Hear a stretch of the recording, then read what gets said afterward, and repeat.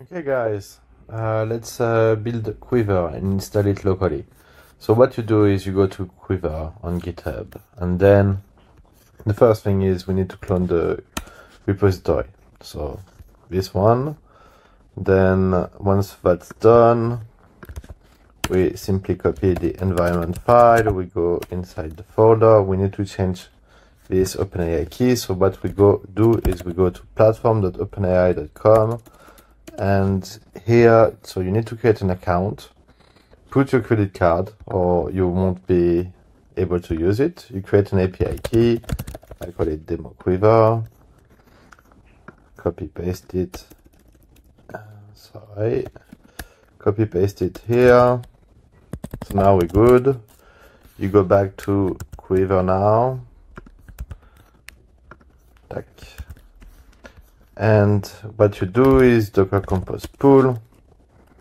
So it's going to pull all the images, and now you do this one. So it's going to build the images. Depending on your computer, it may take some time. And then you wait a bit. It's going to build it. It can take up to 5 minutes. Here it's running everything that is required. And so it's running the migrations and all of these things. Now we can see in a few, when we go to localhost, so it's running. You'll be able to find Quivr running on localhost 3000.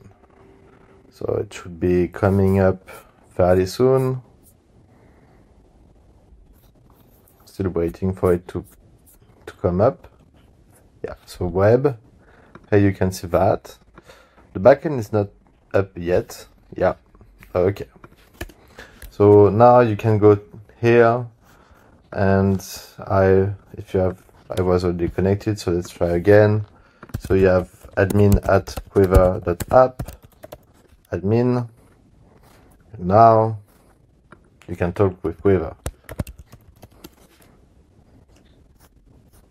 Okay.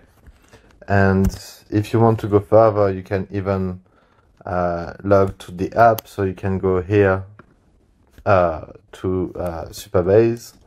So localhost 8000 gives you access to Supabase. It's admin, and you can go, for example, here, and you can create a new user. So for example, hello@test.com, hello, and now you have another user. So have fun guys, and don't forget, you can even try it with Ollama.